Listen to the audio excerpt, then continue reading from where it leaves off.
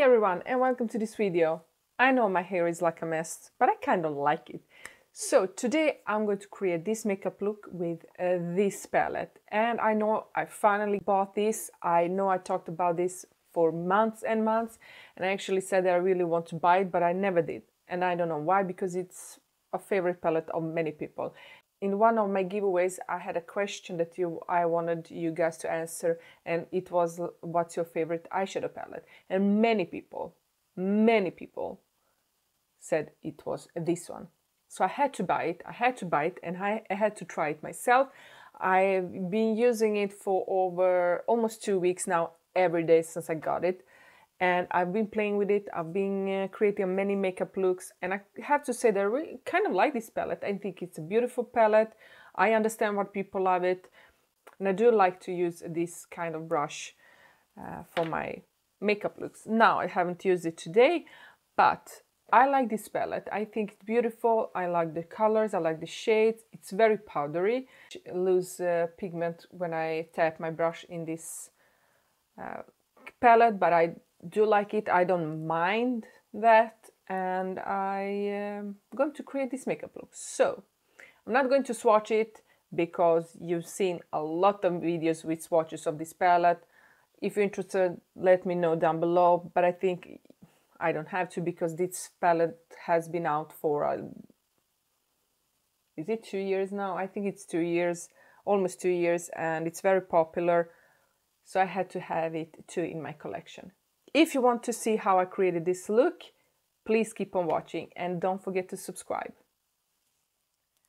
So let's start. I already primed my eyes and I did set it with a little bit with the powder. So let's go in this palette and create a makeup look.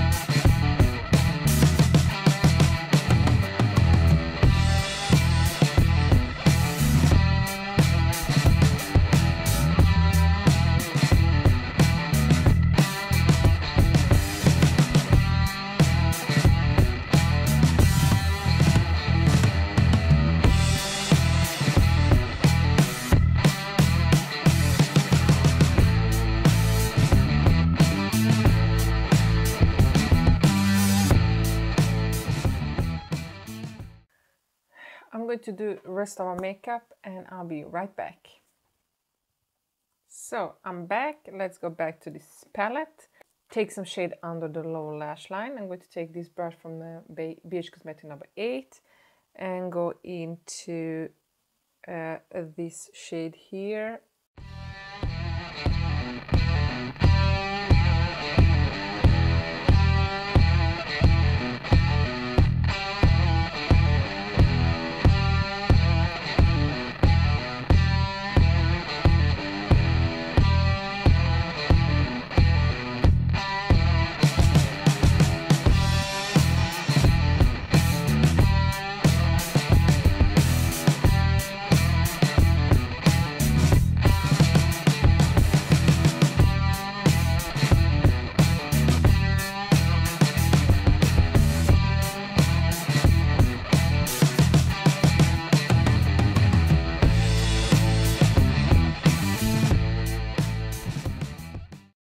So guys, this is the final look. I really like how this turned out now.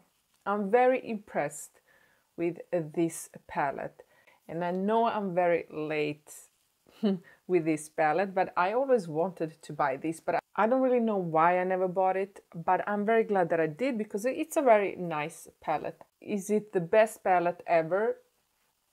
I don't know.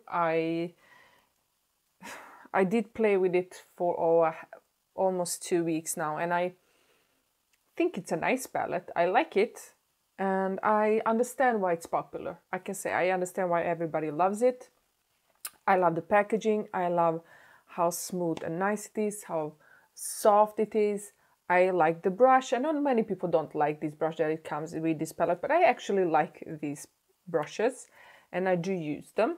So I'm impressed. These are very powdery. I mean, I just had my brush very soft, and I got a lot of pigment, and there is a lot of fallout from this palette.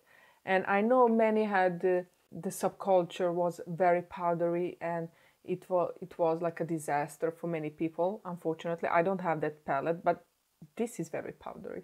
I mean, it's very soft pressed, and I kind of like this palette. I don't mind that there is a lot of fallout. There is not a lot of fallout when I blend the shades, so they're very easy to blend. I like it. I understand why it's very popular.